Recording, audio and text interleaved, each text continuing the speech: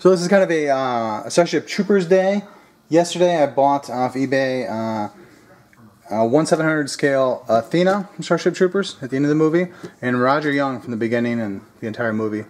And I just pulled out my already existing Athena kit, and looking at it, it's towards the end of the mold life of this kit from Monsters in Motion. So what I said is, when the new kits come, I think it's in the same scale. I'm going to compare the differences because the person I'm buying it from secondhand, I think, has had the kit for a while, so it's probably in better shape. The one I have is kind of towards the end of the mold life. So after doing that, I decided to pull out these and do a review of these. If you don't know this, and I don't think anyone does, because I didn't know for the longest time, I just found out about it about a month ago. There's really no kits for Starship Troopers. Starship Troopers is based off the book from Highland. He did a few books, and it's kind of a weird amalgamation. It's not really based off the books, some of the general ideas, but it's been really changed around a lot. But the only kits that you can get are aftermarket kits, the two that I mentioned, and then the Warp Models makes a kind of a bug diorama, the warrior bug. But what I did find when I was sort of searching through eBay, someone had categorized these. These are actually gaming miniatures. I'm not a gamer. I've seen, you can go to hobby stores, they have those tables set up, and I sometimes see people playing, and there's like Lord of the Rings kind of stuff. But I'm not really into the gaming stuff. But I've seen Dr. Flausto's painting clinic, and he paints a lot of miniatures, and they're highly detailed, and they're really cool if they go to whatever genre you're in. And I'm not really into the orcs and the knights and the wizards and that kind of stuff. But this is some really cool Starship Trooper stuff, and I'll show you a few of them. This is the Blaster bugs. I don't remember what scene these are from. I think these are the ones when Doogie Howser, when they capture the brain bug and they're fighting in that big field, and and Zim's out there, which, by the way, that dude, he's the guy that was in Earth 2, if you remember that show. He's also the voice for Mr. Krabs and a bunch of other stuff. He also was in Enterprise on the Sand Planet where he was trying to help the insurgents. I can't remember his name, but that was Private Zim, or Drill Instructor Zim. But these are those bugs from that scene, I think, because I don't really remember them too much. And when you buy them, they come in different sets, meaning like this only has one in there, and I'll get to that one in a minute. This one has 3. And then, so here's the thing: if you're gonna buy the miniatures thing, if you're gonna buy these because you want to do a diorama, or you just want the miniatures, or whatever you want to do, then I would recommend actually buying the actual kit. If you just get the actual kit, it comes with like 36 detailed miniatures. Some of them you don't really care about, or maybe you won't care about, like all the powered armor, the mobile infantry. They're not too impressive. But what is impressive is you get like hopper bugs and stuff, and a few other things. And these right here, these are the warrior bugs. These are the ones that at the beginning of the movie stabbed the cameraman, and again were there at the end. When you buy, if you look on eBay for these go for over 40 bucks, if not like 60 or 80 bucks, and I think it just comes in a 3-pack. When you buy the kit, I can't remember how many come in there. It doesn't say right here, but I think it's like a lot. It's like a dozen or more. Maybe it's like 2 dozen. Maybe it's 2 dozen of these come in there. And these kits will sell for as low as 50 bucks or as expensive as 100 bucks. It depends. Sometimes when a few more get on the market, then it goes down to like 50 bucks. I was going to buy one, and then I forgot about it and ended up selling for 50 bucks. And it comes with all the other gaming stuff. I don't know what the hell you do with it if you're not going to play the game. And then the other ones you get, here's the mobile infantry. That's right there. I haven't seen them up close, so I can't tell you how accurate they are. Here are some of the other, it's kind of like a, what do you call the scout, the AT-AT scout? It looks like the AT-AT scout. And I don't know if this is just from the game, the miniatures game, or if this is from his books, because his books were totally different. They had powered arm. The books are very different than the way the movie looks, so I don't know if this follows the books, or if it follows a different gaming storyline, or what it is. And I've seen Starship Troopers 2, which I think had really nothing to do with the whole lot. Shit, maybe I only saw part of it, and I never saw Starship Troopers 3. And then here are the warrior bugs. I think just look at them. There's so much you can do, and with the different colors, you can really do a lot. And then the hopper bugs. These are the flying bugs that flew into the Mormon colony settlement towards the beginning, middle movie part. And these are really cheap. They're like 20 bucks, and they come with like a 6-pack. It comes in a 3-pack. It says 3-pack. And I think they look like crap, so I've never bought them. On the back too is the Babylon 5 miniatures game, which I've never seen. I've never bought any of this stuff. I don't know if it's worth getting or not. I would like to buy a couple, just check it out. The ships that you can get, like the Brain Flying Saucer. What else? Some Bakuri ships. There's a few different Minbari ships. I'm trying to think what else. Oh, Centauri, man. Someone made a large-scale Centauri cruiser at one point, but I can't find that anywhere, so maybe you can get it in this. You could definitely do a scene, check the scale out, you know, like a scene where, if you remember when Babylon 5 was offering aid to the Narn heavy cruiser, and the Centauri cruiser came, that'd be a great scene to make. And then I don't know anything about Gangs of Mega City, I don't know anything about that. And this is the from Mongoose. That's just their art in general. It doesn't have a whole lot to do with anything. But that's it. So each one of these sprue is one kit. And step one, it's I guess they don't have a thorax. This is just the abdomen. You put that together. You put it together. You put the butt piece. I guess that's the thorax. Then you put I guess the upper mandible, or maybe those are the eyes, and the lower mandible. And then you assemble, oh, maybe that's the thorax. You assemble that part, and you put it together. I'm not too keen on my bug parts. And then that's it. And that's just, if I remember right, someone was saying these kits are like made of some kind of weird material. It's not quite, it's a different kind of plastic, I guess.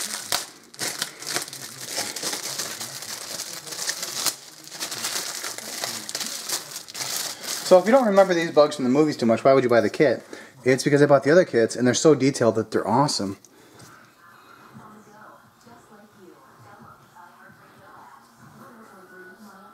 The detail is so nice on that.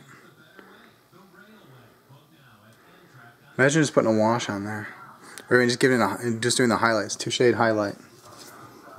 And if you're gonna get this and you haven't painted miniatures, I would suggest watching Dr. Flausto's Paint Clinic. He goes really step by step, sort of on the fast side, but there's a lot of steps, so it's not bad, meaning there's a lot of repetition, so it's not so bad.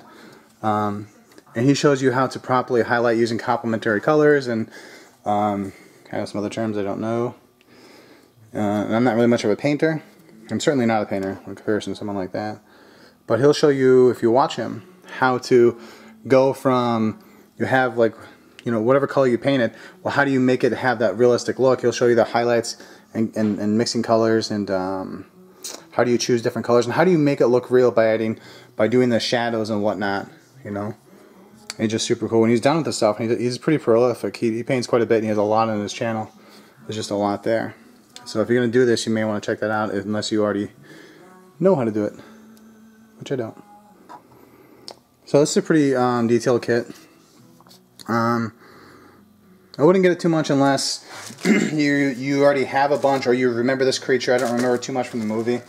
I'm going to get the warrior bugs, but unless I go cheap, which I don't, I'm just going to wait and buy the, I showed you the whole set. And then you get more than you'll ever need. You know, all you have to do is buy a few other kits. Like right here is the plasma bug, and then there's actually a brain bug, and a tanker bug. Those are the only 3 other ones. And they should start getting to like the mobile infantry and stuff, which they look kind of cheesy to me. I'm not really. There's things called what's it called, mech warriors, and I'll let like sort of like that Japanese animation that's sort of American, all those like mech warrior kind of stuff. That's what this stuff looks like. I'm not really into it, so I'm not even sure what the proper names or terminology is. But I don't dig that stuff, so I'm not too much into that. So here's a cool one. This is the one I bought first. I bought it because I didn't realize it was like a gaming miniature when I was looking at them, and when I bought it, I didn't realize it was a gaming miniature, and it's so damn big that it doesn't matter. This is the same ad. Yep, all the same ad. This is the instructions. I'll show you the instructions first because the bug is cool, dude. There's the finished one, and that paint job does not do it justice. The paint job's horrible. So there's the thorax, there's the abdomen, and then you have to put these like petals on. which are these. Then there's your lower body, whatever you call that, and all your different legs. And then your head. And you can see, like, see these little things right here, like almost like finials. Some of this stuff you can imagine putting little like whiskers, like either from a firm brush, or if you had like, not goat, who would have goat hair laying around, but like a goat hair's brush or something, some firm, put some whiskers in there on the abdomen underneath or something. It looks so damn good. Or back in here, maybe even down here. Take a little bit of artistic license. And then when you look at this kit, man, this thing is just sick.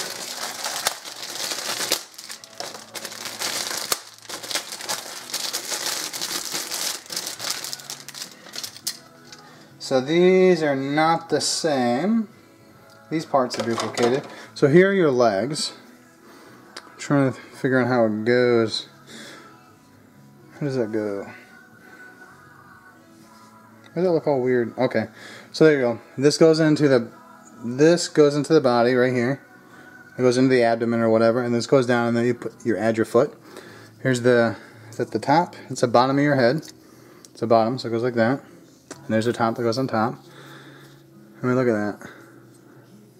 Imagine what you can do with that, man. And this is the, I think the butt joint, basically. That's where the big ball part goes into. And here are the feet. Here's the bottom of the feet. Top of the feet, look at that. And he does a lot of stuff where he does, and Dr. Flops does, he does horns and stuff for various things. For the gaming miniatures, and this would be, you could watch the videos, you'd know exactly how to do these toenails, these claws. And these are just more legs, same thing, more legs. And I'll show this again because it's the coolest part. Here are your pedals. You've got a lot of detail. And this stuff is heavy, man. But this is really, really heavy, super thick stuff. I mean, it's thicker than the NX, the 350 NX. It's thick, man. That's where all the legs go into. I don't know if these things are posable or what, or if they're static. And then here is the thorax. And this part, I always get it backwards. See, it goes like this. I don't know what part. Oh, maybe it goes like. Maybe it does go like this. It does go like this. It goes like this. And if you remember, and this is where the pedals go, right here. So it goes like this. And if you remember, towards the end parts of the movie, I'm not exactly sure where, what happens is these bugs come out, their butts glow, you know, that blue glow, and they poop out a big plasma stream. That's basically, it's artillery. So these are like the arty bugs right here. And they just keep shooting arty out. And what you can do, what I was thinking about doing, is this stuff is super thick, right? So I'm going to sand it down, get it thinner, and towards the middle, right? Because it glows. It's not a crisp line. It's not like a window. This is, you're not doing like you know, the neck on the tossed 350. You're not getting super sharp and getting perfect. You're not doing that. You can see. Remember, this is an organic structure. So where it's low, which means it's high here, sand that down. You know, towards the edge, pretty much towards the edge, right? And then you're going to mask, if you need to. I assume you do. You're going to mask off in between everything, right? And then you're going to, is that backwards? Okay, you're going to mask off the front, the part that you sand down, and then you're going to paint. So you're going to have your primer in all the grooves, right? Or you can even just paint it first and then sand. I guess that makes more sense. You don't have to mask. So paint the whole thing with your light blocking layer. And I don't think you need to go too heavy because this shit is thick, man. And then sand down. In fact, I don't think you even need light blocking. But I think you're going to have to put a bright enough light in here to get through here that you may want to end up light blocking, which is what I think I'm going to do. And then you sand in here, and then all you have to get is a powerful enough LED or set of LEDs.